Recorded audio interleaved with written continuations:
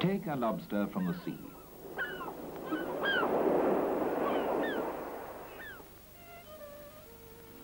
And place it in a fishmonger's window alongside a crab. A beginning and an end of one story of the Scottish creel fishing industry. But to go back to the beginning, to the Berwickshire fishing village of Burnmouth. Alistair and Ian have gone to pull a box out of the harbour.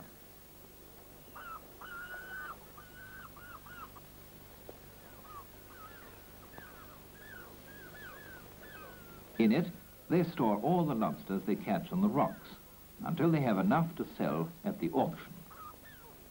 When sold, they will account for only a tiny fraction of the £250,000 worth of lobsters and crabs landed round the Scottish coast each year.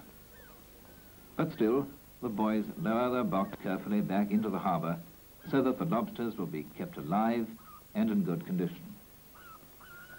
Meanwhile, the boats from Burnmouth are fishing for lobsters out in the bay. Other Burnmouth boats, like the Dolly Graham, are a few miles south, 6 or 7 miles offshore from Berwick-on-Tweed, where in the deeper waters there is good crab fishing. The net is out for bait for the creels.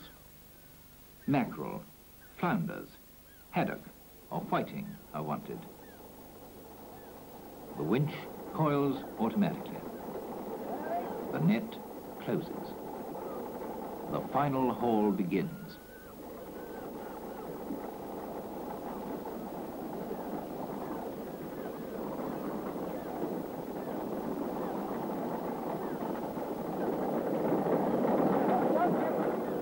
Some of the fish will be sold, and some of it will be used as bait for the creels. Now the skipper can head for the fishing grounds where the creels were lowered yesterday. While the boat sails on, the crew are busy preparing the bait for the creels. At length, the skipper sights their marker buoy. It marks one end of a rope on which 50 or 60 creels are strung at regular intervals. The creels have been on the seabed for 12 or 16 hours. Now the time has come to haul them aboard. The winch rattles into life, and the first creel breaks the surface. Crabs have been caught in some of the creels. Sometimes only one crab, but sometimes 3 or more. One creel is brought aboard every few seconds. They are emptied quickly, and soon the crab boxes begin to fill. Although the Dolly Graham is fishing on crab ground, lobsters are often caught. A lobster's in this creel. More care in taking it out, for if roughly handled, it may easily shed a valuable claw. So the hard work goes on until the 50 or 60 creels have been emptied, baited and stacked in the bow of the boat.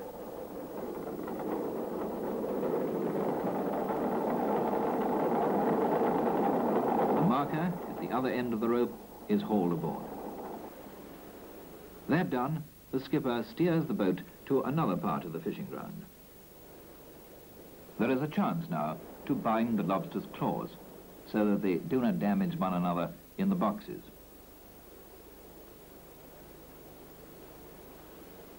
The skipper has decided to shoot the creels. The boat does not stop, and one by one the creels go over the side. They must be shot in the right order and just at the right moment, otherwise the rope will become knotted and the creels may be damaged. Once all the creels are out, the Dolly Graham will go to another marker buoy and haul in another fleet of creels. Empty them, bait them, and return them to the sea. And then to a third, and a fourth, and a fifth, and a sixth marker buoy. In all, in their 9 hours at sea, the crew of the Dolly Graham may lift and return 400 creels. And having done that, the boat will return to Burnmouth. Before it gets there, there's much to be done. There's a law which says only crabs and lobsters over a certain size may be caught. Here, crabs about the smallest permitted size are being measured. If they're too small, they're returned to the sea. The decks must be washed down before reaching port, and things generally made shipshape.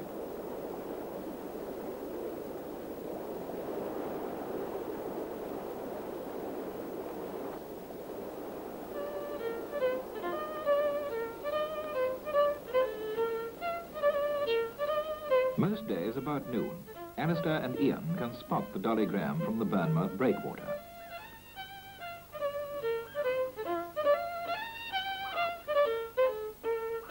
Now she crosses the harbour bar to find Burnmouth a busy place. Other boats are already in, and the auction market will soon begin.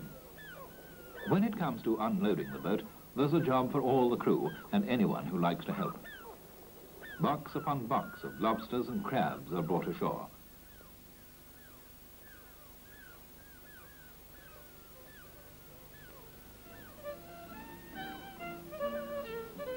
They must be weighed before the sale.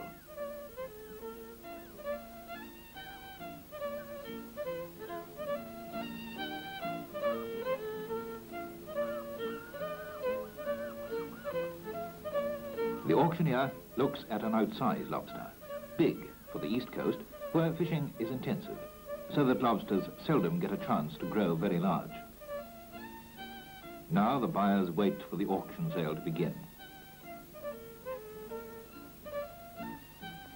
A wink confirms a deal in lobsters. What am I bid for 10 boxes of crab from the Dolly Graham? 10 boxes of crabs. Live crabs. Another wink sends many boxes and barrels to the crab processing factory at Berwick-on-Tweed. Other buyers send lorry loads of boxes of lobsters up the hill from Burnmouth and 2 miles north to the fishing port of Eyemouth.